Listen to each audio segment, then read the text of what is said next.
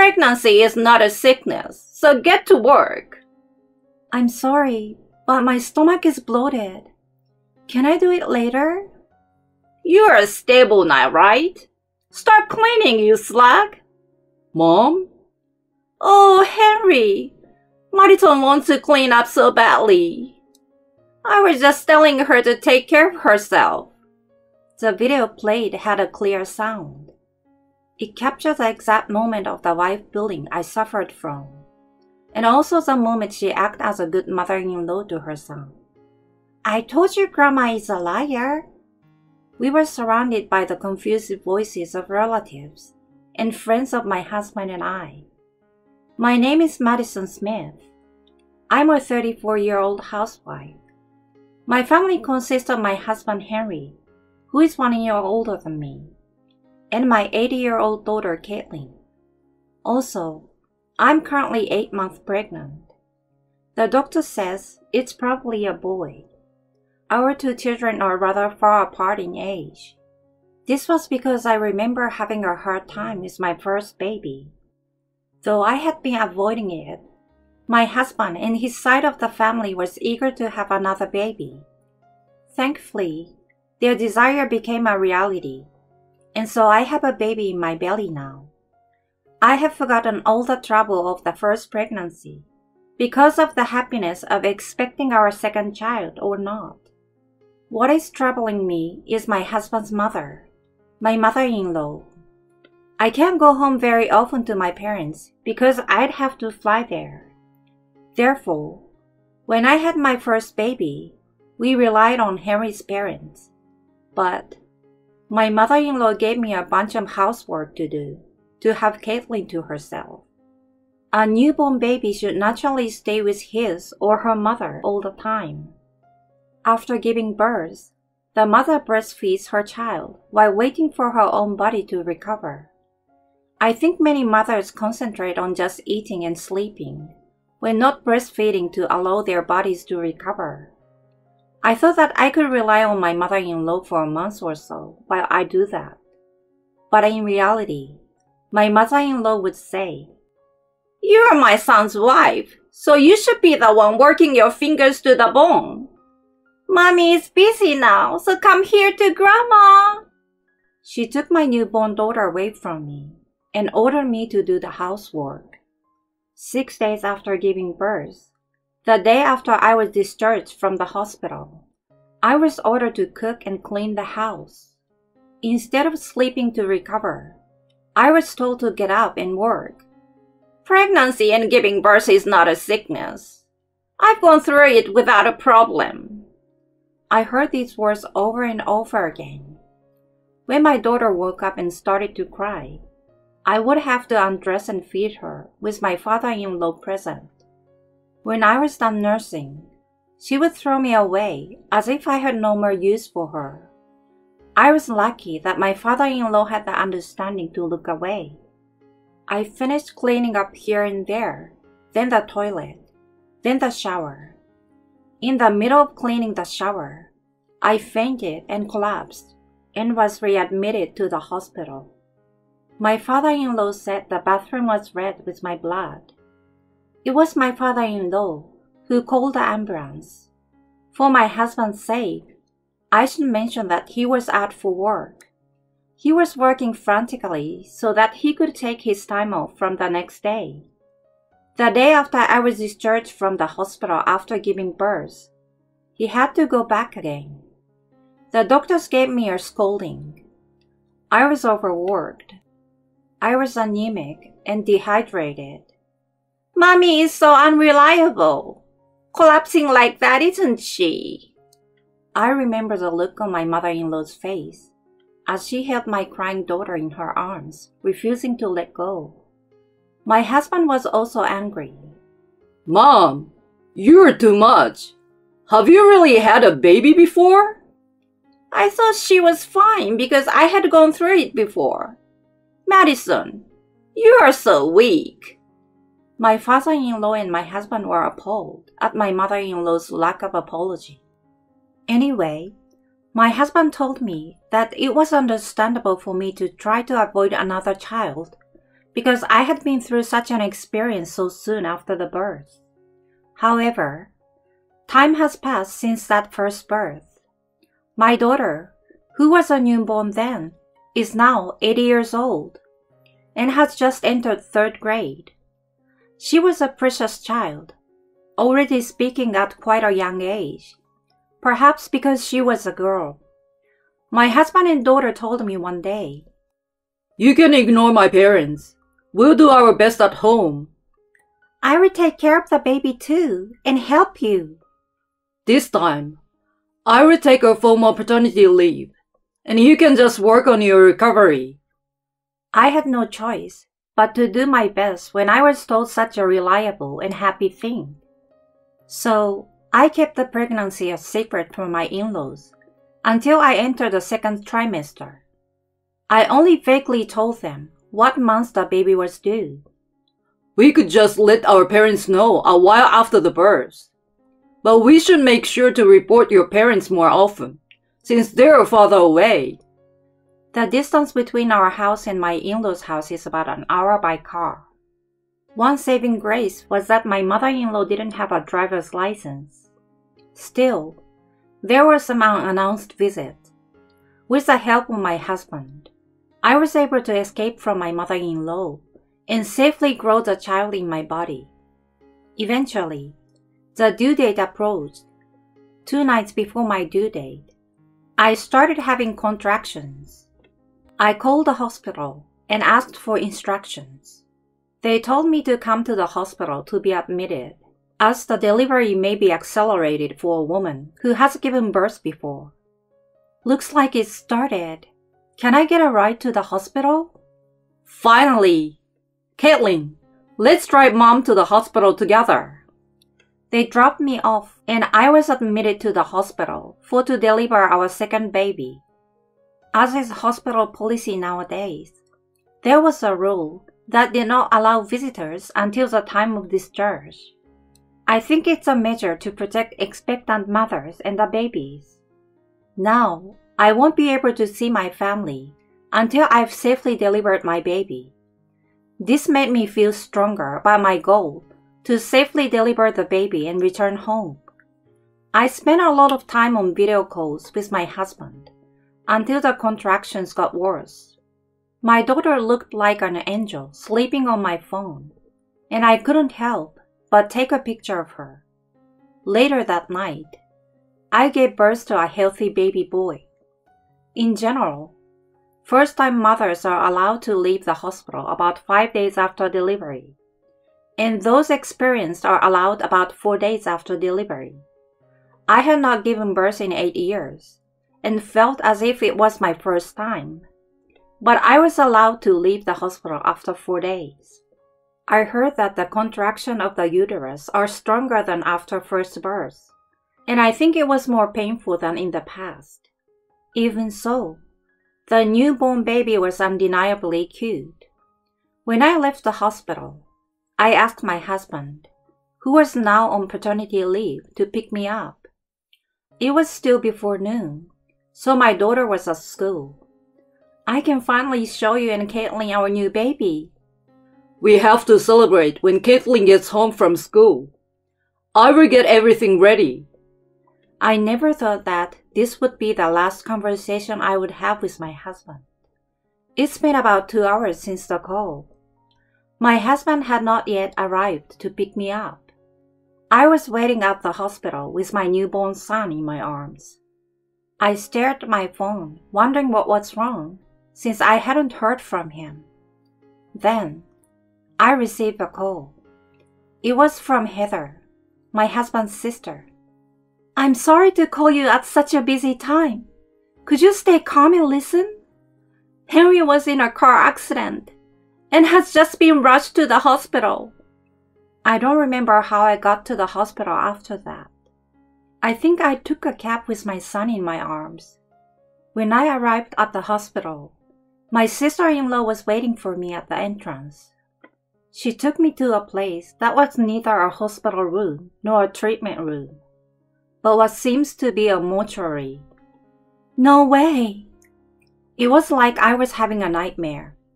Someone was lying there covered with a white cloth. No way! This can't be my husband. How can you be so late even though you're his wife? My mother-in-law's shrill voice snapped me back to reality. It's your fault, Madison! It's all your fault!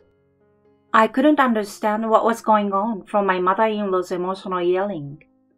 But my sister-in-law explained it to me. My husband had been in a car accident on his way to pick me up. He was driving his car when he collided head-on with a truck that had swerved into oncoming traffic. The truck driver may have fallen asleep at the wheel. Regular passenger car versus a large truck. There was no way he could win, and my husband passed on the spot. My sister-in-law, who had just lost her brother, told me while holding back her tears. One of the police officers knew my sister-in-law, and so she was contacted before I was. At a time like this, it must feel terrible. With your baby just born, please try to stay strong. My husband, Henry, was taken from us without him ever seeing his son. Our son doesn't even have a name yet. We were still deciding together. How am I going to explain this to Caitlin? My son in my arms started crying. I think he was hungry.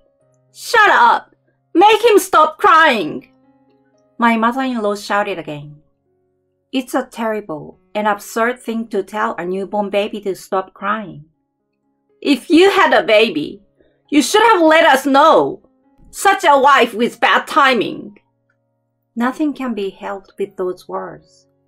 I couldn't take my husband home right away because he had died in an accident and needed to be autopsied. I waited 2 days, and his body was taken directly to the funeral home. I was the chief mourner. My father-in-law accompanied me and helped with the funeral arrangements. My sister-in-law, who already had 3 children, helped take care of my son while I did that. My mother-in-law kept repeating like an incantation that my husband died because of me. Mom, don't say things like that to Madison when she's in the worst pain. I'm the one who lost my precious child that I gave birth to while in pain.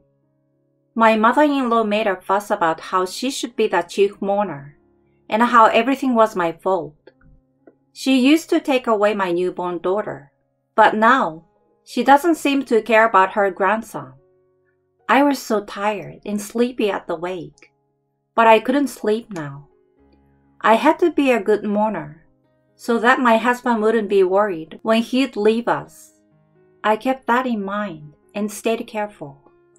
I was the only person who could protect my children. I thought I was doing well while doing all that and breastfeeding my baby every couple of hours. But in the middle of greeting the people who attended the funeral, I collapsed.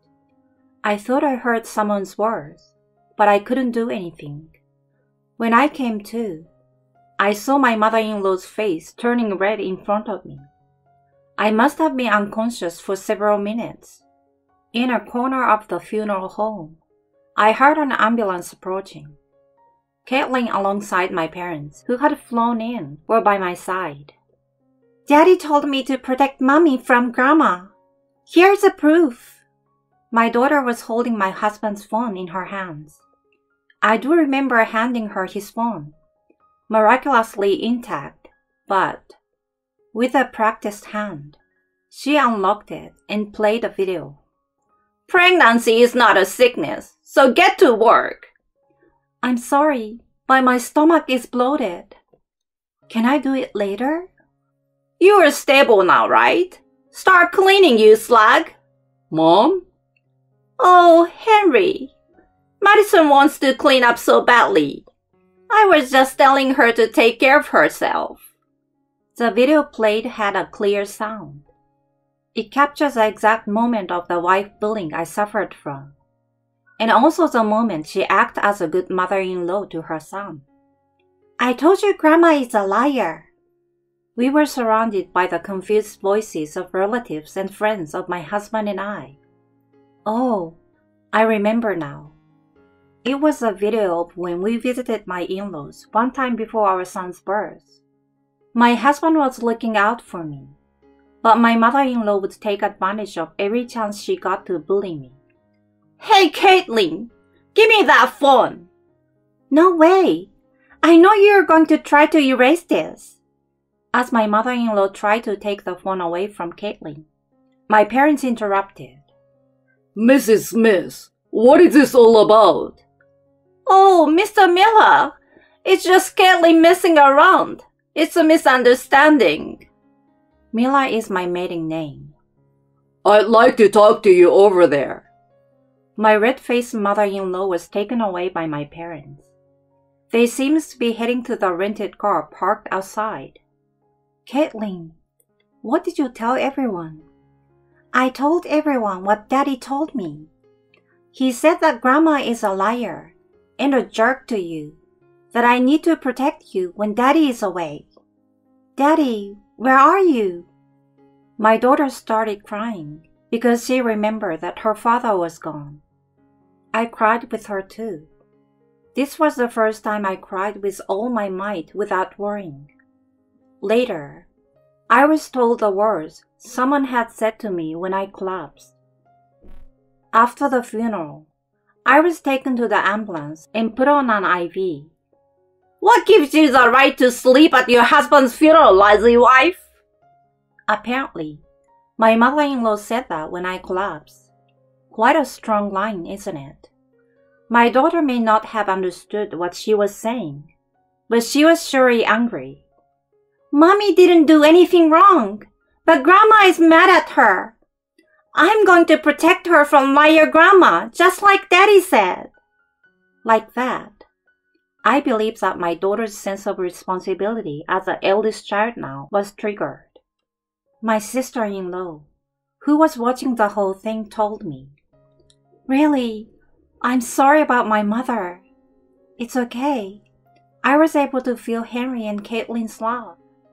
Can't you see that she's making her daughter hear all of this? It was my sister-in-law who looked after my son while all of this happened. She's taking care of my son next to me, right by the ivy pole. Lousy wife. How can she say something like that? A wife is not a slave. Why does she think a mother-in-law is so important? That line, and the fact that the granddaughter revealed my mother-in-law's true identity made my parents furious. Because of her anachronistic beliefs and her actions of putting the health of a mother and a child at risk, they questioned my mother-in-law thoroughly. Of course, my mother-in-law evaded the questioning, saying that it was a misunderstanding, or that she was just trying to be nice. Then, my father-in-law said something very bluntly. How can you face Henry when you've been harassing Madison like that? Even my mother-in-law fell quiet. He continued, I can't deal with you anymore. My mother-in-law couldn't say anything back. After all that talk, I returned to the funeral home and boarded the bus. I cremated my husband about 2 hours later than scheduled. After a month, at my husband's memorial mass, I was generally feeling better. My son, whom I named Hunter, taking my husband's first letter, is also doing well. My mother stayed over to help me until the memorial mass was safely over. She cooked meals for me and my daughter and took care of the house for me. I experienced for the first time what it means to be taken care of as a postpartum mother. There were many things that happened. First, my sister-in-law declared to her own mother that she no longer wanted connection with her. In addition, my father-in-law and mother-in-law divorced, a middle-aged divorce. Of course, my mother-in-law said she didn't want either one of them. My sister-in-law spit out that she didn't want a mother who could be a bad influence on her and her family. My father-in-law said that their values are too different, and that he no longer has anything but hatred for her. My mother-in-law never had a mother-in-law herself. My father-in-law's mother died before they were married, so she only had a father-in-law. Pregnancy and giving birth is not a sickness. I don't think she has the right to say this phrase repeatedly to me. My mother-in-law's reason for her actions was not because she wanted to pass on the mistreatment she had received from her mother-in-law. My sister-in-law was furious at my mother-in-law's actions that came from her malice. My father-in-law and mother-in-law divorced shortly before the memorial mass, and my mother-in-law was forced to leave the house. Her aging parents were in an institution, and she had no one to turn to, so she went to her daughter's house. Don't be silly. I don't see you as my mother anymore. And so, she was turned away. Next, she called my house, and my mother answered the phone. Oh, Mrs. Smith, I've heard you've been through so much. But thanks to you, my daughter had a much harder time.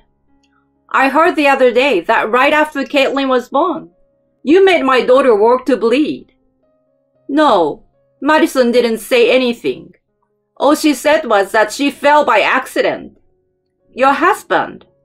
Oh, he isn't your husband anymore, is he? Your ex-husband told me about that time because he was the one who called the ambulance. And even this time, it happened right after the baby was born, and the funeral was right after she was discharged from the hospital. It must have been hard for her. But to tell her not to sleep when she collapsed, or to be a lousy wife, it's just too much. Who the hell do you think you are? Oh, did I already make this complaint the other day? So yes, neither my daughter nor the Millards here will provide any assistance. My daughter is too busy with her own life, and we do not wish to be associated with you any longer. That's right, never. That's why we are asking you to stop contacting us. Caitlin? Caitlin doesn't want to see you anymore either. If you come near her, I will report you to the police. Thank you for your understanding. Goodbye.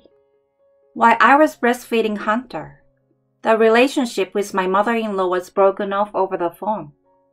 My mother-in-law is only 58 years old, not old enough to receive a pension. She has received a share of the property, but she will have a hard time living from now on. She just shamed all the relatives at the funeral by acting like a terrible mother-in-law. She may not even have a guarantor to rent a house. She's my husband's mother, so I sometimes almost inadvertently show her mercy.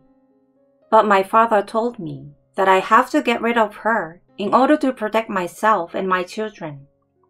I was a little nervous going into the memorial mass. If my mother-in-law showed up, I was ready to firmly reject her. But my mother-in-law didn't show up. I can't believe she's a woman who can't even show up at her son's memorial. What a woman! All I can say is that it was a good decision to leave her. My mother-in-law hasn't even visited her siblings. None of her relatives know where she is. The only thing they could tell us was that my husband's cousin saw her under a bridge. I'm sorry to hear about her downfall, but I can honestly say it's a relief. Oh yes, my father-in-law graciously apologized to me. I'm sorry I didn't stop her from doing that, even though I was aware of it. I wonder if I can continue to be a grandfather to my grandchildren. Of course.